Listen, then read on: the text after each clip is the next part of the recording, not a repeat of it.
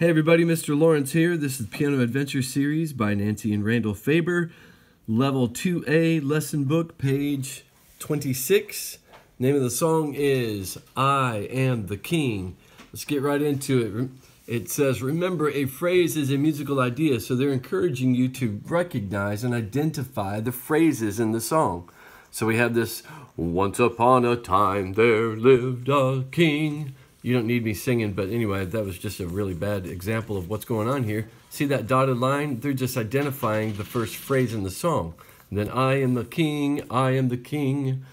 He was the king of everything. I am the king, I am the king. Keep your steady beat going here.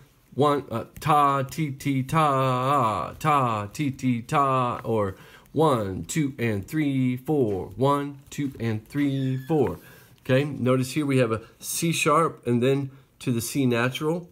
Okay, you'll hear that in the song in just a minute, but it sounds like this. Okay, D, D, C sharp, D, C. We see that again right here. Okay, so pay close attention to your note reading. Also, one little tricky spot, I'm not sure why it is, but it seems to be a tricky spot for students when they first learn this. We're not counting our half notes here. 1, 2, 3, 4, and then hold this whole note out while your right hand plays this. Bum, bum, bum, bum. And then this full chord right here at the end of the song. Okay, my video is going to blacken out for just a moment so I can play the song. Anyway, here we go.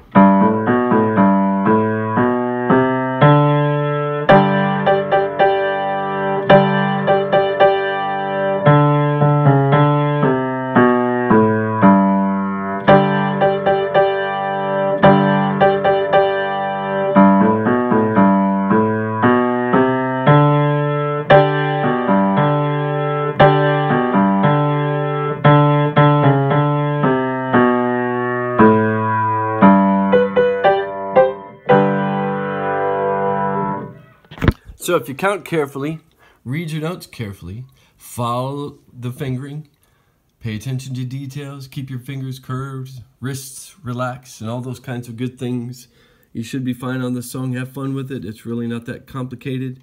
I'm going to sign off for now. Oh, you know what?